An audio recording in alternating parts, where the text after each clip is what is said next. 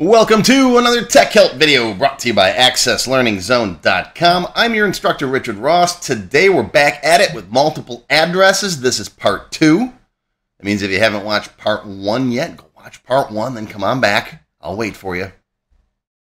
All right, so yesterday we took the address field that we had in the customer table and we added an address table, right? So now if we go to our customer form, you can see here's that customer's addresses. But how do you know which one's which? All right, you got physical, billing, shipping, home, office, PO box, whatever. So to store that information, we'll make another table to store our address type, and then we'll store an ID in the address table to store that type. Right? We wouldn't type that in here like billing or shipping or whatever. No. So we're going to make another table. Right? Table design, we'll call it address type ID, that's your auto number, okay, and then a description or whatever other information you want to put in there. You could also put stuff in here like, is this a mailing address? In other words, do you want their flyer to go to this address? That kind of thing. So if you do have a customer who's got 3 different addresses, where do you want to send the flyer to? Or if it's a situation where it's seasonal, maybe you want to send a copy of it here and a copy of it there. So that's up to you. Anything you want to put about this type of an address, you can put in here. All right, we'll save this as our address type table. Okay. And now what we'll need to do is take address type ID and stick that in the address T. All right, so go to address T, design view, come down here, pasted it. Oh, I didn't copy it. I thought I copied it. Address type ID. That's a number of type long integer. It's a foreign key, right? It points to an auto number in a different table.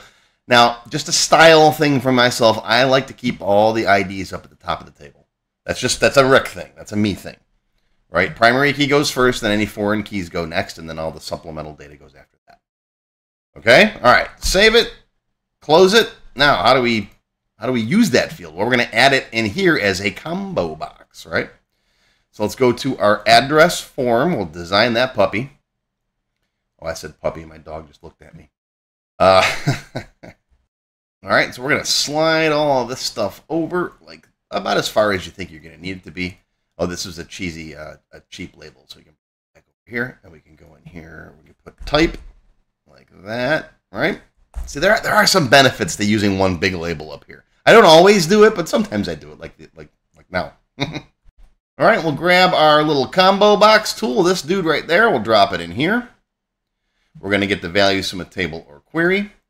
This is that relational combo box video I told you to watch before part 1. All right, where are you getting your list of values from? The address type table. Bring over both fields. We are going to sort it by description. Okay. We don't have any data in there. Yeah, it's good. This is why I like to put data in there first. I forgot that step. And you can see why it's important to put some sample data in. Even if it's customers, you just put like Joe Smith in there. Because when you do things like this, now I can't see my columns, right? The key column is hidden. That's the ID, of course. We want that hidden. Description will go here. All right, like your billing, shipping, whatever. All right. Now, once the user picks that, we're going to store that field in the address type ID in the address table. Okay, the field we just created. What label do you want? Doesn't matter. We're going to delete it anyways. One more thing I am going to do that I wish the wizard did is give this box a name. Because the wizard doesn't give things a name sometimes. Address type combo. I like to call them combos. You could call it ID if you want to. That just tells me later on it's a combo. All right, there's the label that comes with it. Delete that. We're going to slide this guy up in here. It's just slightly unsized. That's another one of my little pet peeves. So you're going to select everything, right click. You're going to go size to grid. That'll make sure everybody snaps the exact same size. And since we just added this field, it's going to be last in the tab order. So we're going to fix our tab order, right? Click here, go to tab order, hit auto. That should fix everything in the correct order. And now we're all set. Bring that bottom back up, save it, close it, open it. And there you go. Now you can see we got to make this a little bit wider now too. That happens. You can make your address field smaller if you want to. Okay. Yes, I know there's a layout view. I really hate layout view. Probably because when it first came out, I've had nothing but problems with it. You can come in here and switch to layout view. And then with layout view, you can make this bigger. It's easier to see the size of it in here. But honestly, I've had so many problems with layout view over the years. Give a little bit of extra space in there for the scroll bar if you have multiple items. I've had so many problems with layout view, I stopped using it. When you have a lot of VB code in your form, especially, I've had that mess up. Now, I don't know if it's gotten better. I'm assuming it probably has. But for me personally, I tend to stay away from layout view. That's just me. All right, and now we can come in here and we can pick, oh, I don't have any data in here, do I? All right, close that down, open up the address type, and in here we got billing, we got shipping, we got physical, we got office, we got PO box, whatever types of descriptions for addresses you want to have in there. That's completely up to you. Okay, now this is the case where if you want to have a list items edit form, you can. We're going to do this in a bit. We're going to create one for our addresses when we make it many to many. But if you want to throw a simple one together right for now so the user can change these, sometimes you want the users to be able to modify these, sometimes you don't. Some of these combo boxes you want to leave it so the admin, or at least someone who knows what they're doing, a manager, is the one that makes the final decision on that. An address, no, that's a user thing. You want your users to easily be able to add new addresses. But address type, I don't know, that's up to you. Me personally, I'd stick away from it. I wouldn't put a list items edit form here. That's just me. Unless like you're the only one that uses the database, you want to make it easier for yourself, right? Just put a button somewhere. That opens up a form, it's linked to that. That's how I would do it. Okay? All right, so there's maybe their office address. Maybe this is their PO box, whatever. Right, go to the next person. Whatever this address is, physical, right? One somewhere, avenue, blah, blah, blah, blah, blah, whatever. All right, now the next thing we're going to talk about is the many-to-many relationship. What if, let's say this 6900 Daniels Parkway, right? Let's say that you've got multiple customers who share that address. They're separate customer records, okay, but you want to be able to have them share a same address. And you want to know it's the same address, all right? For data entry, right, you go to type another one of these customers and it just pulls up the same address. Right, you want to go to a different customer, maybe come over here and start typing in, oh, that's interesting. I've seen this one before. This is one of those weird errors, right? The link master fields property setting is produced as return without go sub.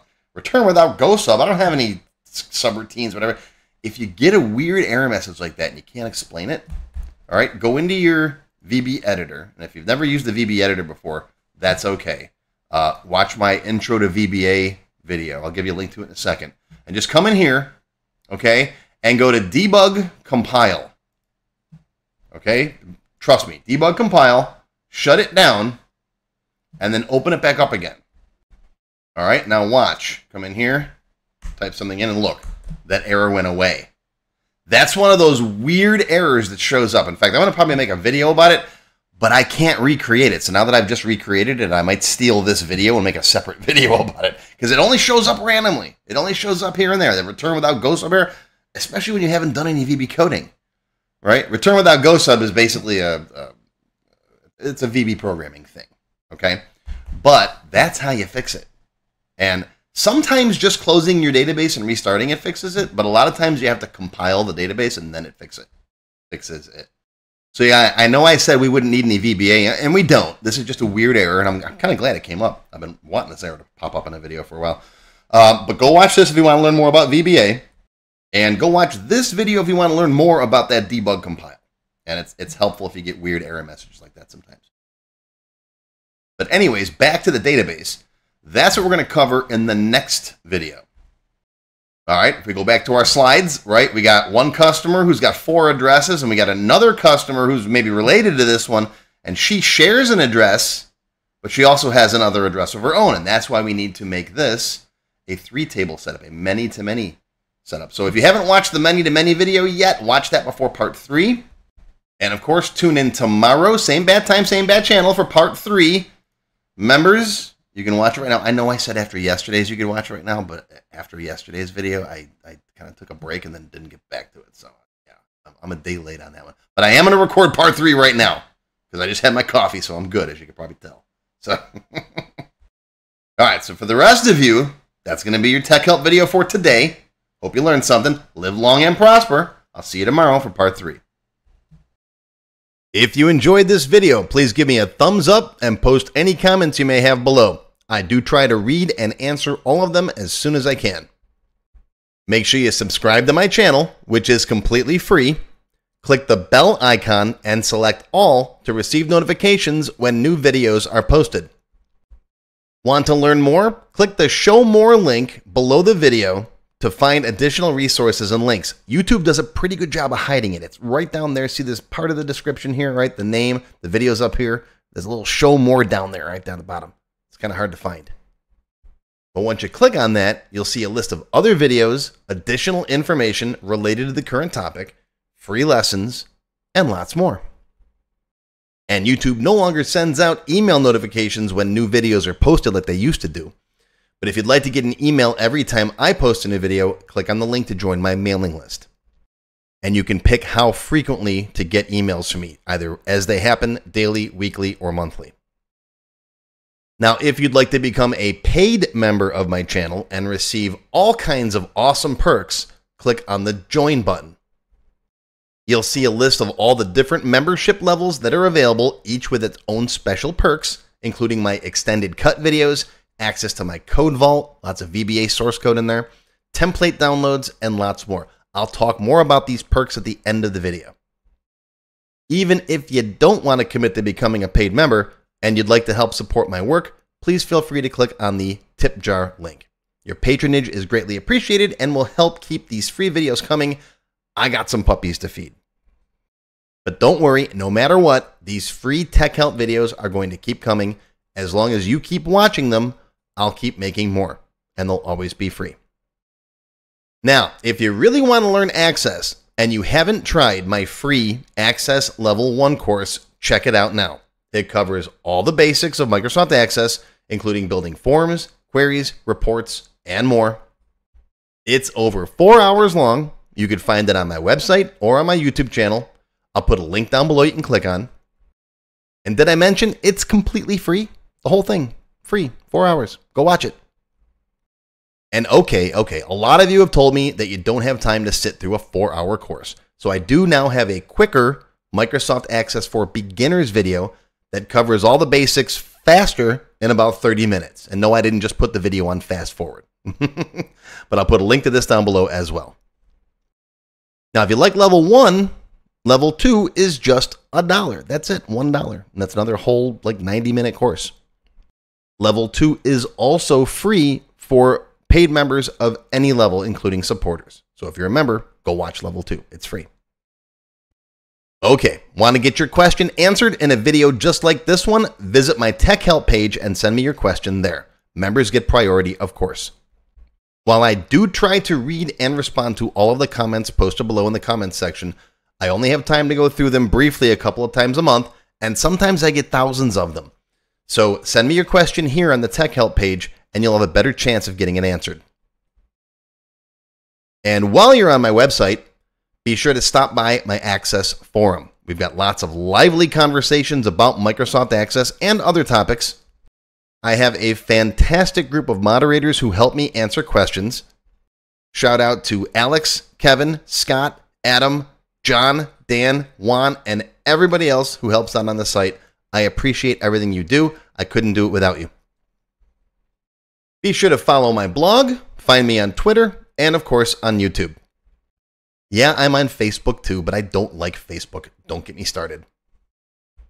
Now, let's talk more about those member perks if you do decide to join as a paid member.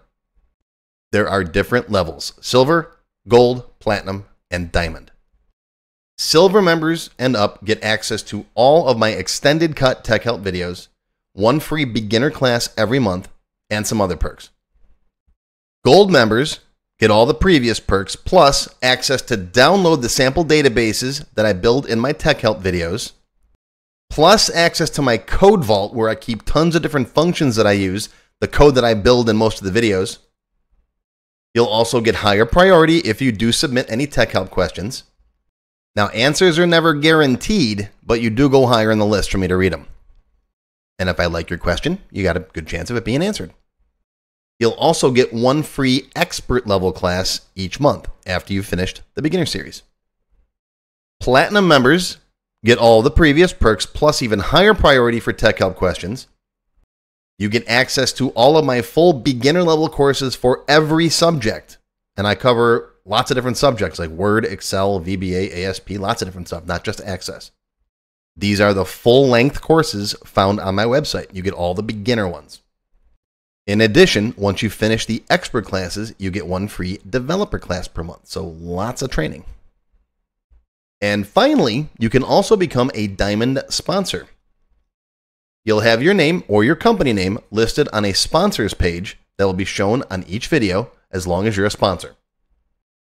You'll get a shout out in the video and a link to your website or product in the text below the video and on my website. So that's it. Once again, my name is Richard Rost. Thank you for watching this video brought to you by AccessLearningZone.com. I hope you enjoyed. I hope you learned something today. Live long and prosper, my friends. I'll see you again soon.